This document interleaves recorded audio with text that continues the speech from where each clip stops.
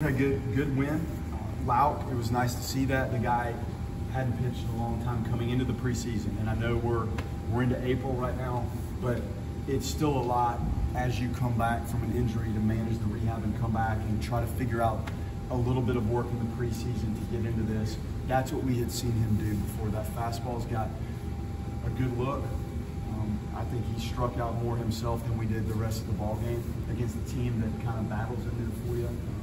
J.E. does a nice job, and thought their starting pitcher moved the ball around. It had really good action and sync. Clearly it gave us problems. He did a good job, and he hung in there. That ball that Cam hit squared him up pretty good, and he worked through it and kept pitching. Not as sharp out of the bullpen today. Clearly, I think Ox might have retired the batter he came into face initially, and I don't know that we did other than him. So not what we need, but enough. And some of the defensive moments, the 6-4-3 double play, that might have been in the 6th inning with nobody out. Fisher comes and gets that well. Faro's on the correct side of the base. It's the right feed, and off you go. That was a game-holding type play. Tibbs, change up through the middle, backside home run, turns on a fastball in, kind of showed his hitting prowess today. But the line drive, like, he's had several really nice running, sliding, diving plays in right field, which is what you would like to see happen, and he's doing it at some key moments. Fisher played a nice game. The shortstop came and got the ball really well. His double was big off the screen. But I see the game and I look at how Lauk's last start went, and we didn't feel the same stuff from him that we saw and felt as he went through it today. And that was about the maximum pitch count that we were comfortable with him doing, and that's where he's been. So that was that. But a good win. Clearly more offensively. We had moments where we could have blown that thing open, but it's not always going to be that phase of the game. We ran the bases well, we defended well, and we bobbed and weaved enough on the mound to hold the thing in check. For a freshman only making his second start, just how impressive is Cal's game clock at shortstop? It's really nice. Just the sense of how to come get it, when to come get it. I think you're good infielders. The initial read, like how the batter's getting out of the box, you aren't watching that, but you gather that information really quickly, and then some of that helps you decide how to play the ball. And he knows how to use his feet and his arm well. Like, he's got quick hands and a nice arm swing through there, so he's just a nice, well-rounded infielder that continues to learn and need experience. Like, he made a mistake tonight that you probably saw that he knew right away. We addressed it, but overall, just the awareness of self in the game is very solid for a young player, freshman. You mentioned that double. It came off his previous at bat. He had a runner at third, less than 2 outs, and didn't have a great at bat, and then gets down 2 strikes. For him to see that out of a freshman, the very next at bat, it's got to be really encouraging for a head coach. I would say. No, it is, and we've seen that in practice. Like, we see him hang through some tough stuff. Like, our pitching staff in our scrimmages it's no treat. There's just a lot of different stuff coming at you, and the game constantly challenges you. Like, it forces you to respond and answer. It does. And even in sequences of at-bats, defensive moments where it doesn't quite go how you want it, that ball finds you again. And sometimes those at-bats, it's just the karma of the game. It constantly challenges you. And I thought he responded really well just through the sequence of at-bats. Lauk's start is another example. Like, we had a long talk about this going into the game, and it needed to be his A stuff from pitch 1, and then throw pitch 2 with your A stuff, and pitch 3. And when it's enough, you'll know that it's enough, and we'll come get you. So again, the challenging of the game, we put him in a position to be challenged. Fisher responded to the challenge within a couple innings of the game itself. It was a good response. Following up on that with Lauk, of course outs are always important, but for him to go deeper in the game and you guys trying to piece everything together, how important was him getting outs, with 2 games in the midweek? Yeah, you need somebody to lengthen it out, and you're starting him knowing, hey, this is clean. We've seen him start these things on our field in our scrimmages, and we've seen him chew us up a little bit. So you hope that's where the length is. And we felt more comfortable going into this to let him start versus bringing him into who knows what situation that the game may present as you play 9 innings. You don't know.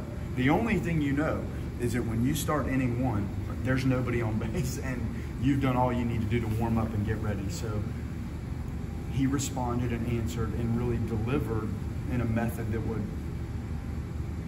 provide what you need in a starting pitcher, and it had that look. Now, we didn't really know how long it was going to go, but it had the look we wanted for sure. And then following up on that, who's available for tomorrow? Do you have a plan yet? Are any of the guys that pitched today also you can foresee pitching tomorrow? I need to sit down for a second, and I mean, I would think Joe, and I don't know if I even have looked at this. Ox threw 11 pitches, Hudson threw 6, 7, Joe threw 11. Micah does a great job of managing the workload, and he's got every time they've been on the mound how much they've thrown and when, and sometimes it's not just today, it's you need to backtrack and see. Like, we've asked out a lot out of Joe Charles, who hasn't been fortunate enough to have a lot to ask out of him because he hasn't been healthy. So then you have to start backtracking on the days and weeks and think through the workload. So sometimes these days to come in here and answer that, I don't know. The guys that didn't pitch are available, but you would think there's a couple today that are back and several that are not. Okay. Daniel Cassidy's been a big part of the lineup. I know before tonight, but he's been a big part of y'all's lineup. Can you speak on him and how he's played this season? Yeah, it's been a streaky deal for him. Like, he didn't get out of the gates good, right? And then he got going a little bit, and then I think it cooled off, and then he really got going, and now it's cooled off. And sometimes I tell him that's why it's called an average. You know, it's hard to go 1 for 3 or 1 for every day. So you have to ride the waves of this, and he works down there as much as anybody on what he's doing.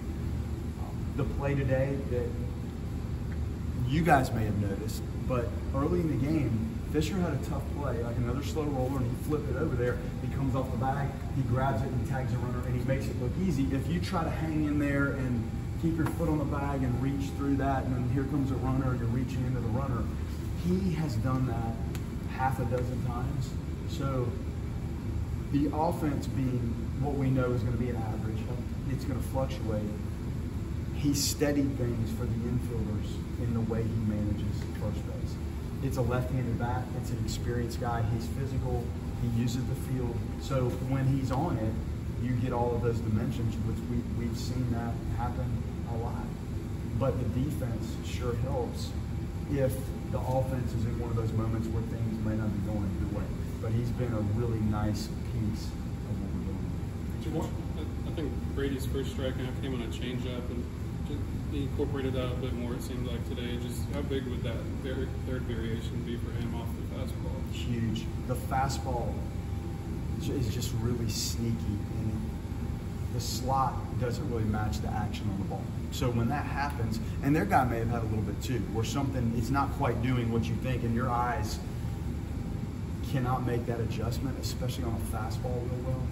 So the changeup and the breaking ball play exceptionally well off the fastball when he's throwing it with the intent and the aggression that he threw it today. Coach, you guys are a perfect 7-0 now in midweek games. How important is it to the morale of the locker room that the bullpen can just come out here and, you know, like you said, they didn't have the greatest game, but it was enough, right? How important is it that these guys, you know, give the batters a chance to win the game like this? No, it's huge. I mean, that's what you're trying to build when you construct a pitching staff.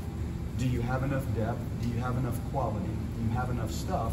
You don't know the roles these guys are going to be in when you try to build your team. You don't. You may have a crystal ball idea with a few of them, but you don't know. They're essentially all, in some form or fashion, a starting pitcher coming in. Some of the transfer older guys may be relievers by nature.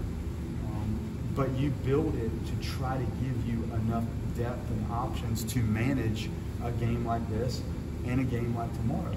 And you know some of these games are not going to allow you to have the starting pitching length that you hope you get in some of your weekend starts. That's part of it.